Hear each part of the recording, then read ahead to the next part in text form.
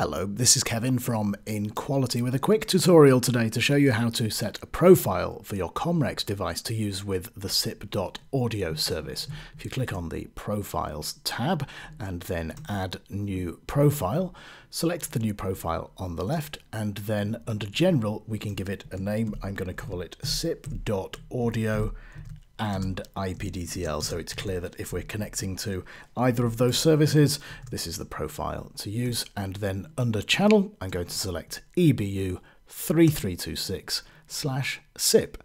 Click on apply, and then we can see it's renamed it in the left.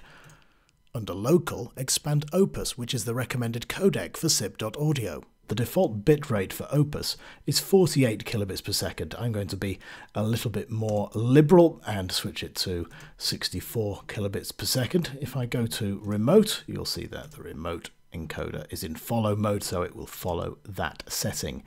Under connections now, when I go to store a new remote, I can type a name for my connection. So I'll put my ipDTL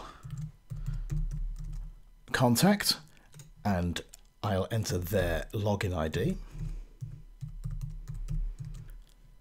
You can leave the other fields blank, but now under profile you can select your sip.audio and ipDTL profile. And then when you're ready to make the connection, you can scroll and find that connection and click it, followed by the connect icon. Thanks for watching this tutorial. Don't forget to subscribe to our YouTube channel for more similar tutorials.